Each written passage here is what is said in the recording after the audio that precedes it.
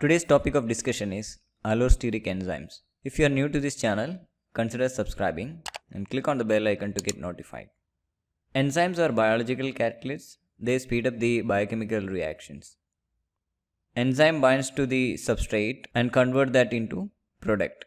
The substrate usually binds at the active site of the enzyme. In allosteric enzymes, the enzymes that has additional site other than the active site for allosteric ligand binding. The site other than active site is called as the allosteric site. The allosteric ligands are also known as effector molecules.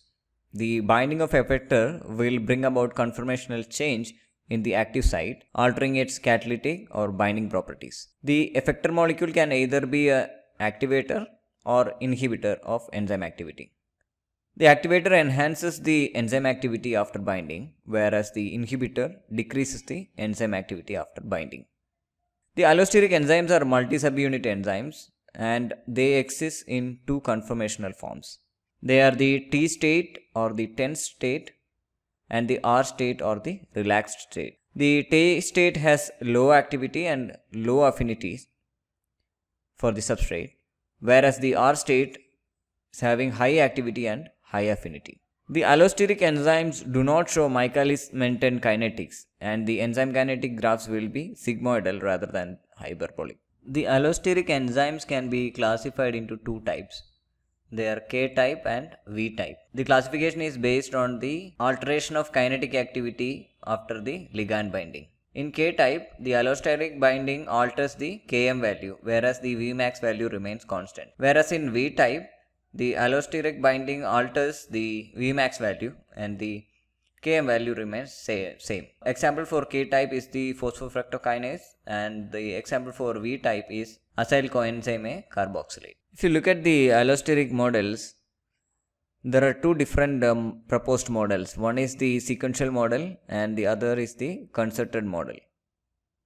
Based on the regulation, there are two types of regulatory models. They are homotropic regulation and the heterotropic regulation. In homotropic regulation, substrate and the effector molecule are same. In this case, it is mostly enzyme activation and it is called as the corporativity. And in the heterotropic regulation, the substrate and the effector molecules are different. The effector may activate or inhibit the enzyme. If you see the sequential model, it was proposed by Koshland. And in this model, the binding of the substrate induces change in the conformation of enzyme from T state to R state. The substrate binds according to the induced fit theory of Koshland. The conformational change in one unit of the enzymes stimulates the similar change in other subunits. In concerted model or the model of symmetry, there is a simultaneous change in all the subunits of enzyme. All the subunits are either present in R forms or T form. An inhibitor shifts the equilibrium of T to R towards the T state and the activator shifts the equilibrium towards R form and favors the binding. If you look at the allosteric enzyme kinetics, the enzyme kinetic graph follows a sigmoidal graph trend. In presence of an activator, this becomes hyperbolic and it follows Michaelis-Menten kinetics. So allosteric enzymes in the effector, if it is an inhibitor, the graph will be sigmoidal rather than hyperbolic. Hope you are clear with this topic. Thank you.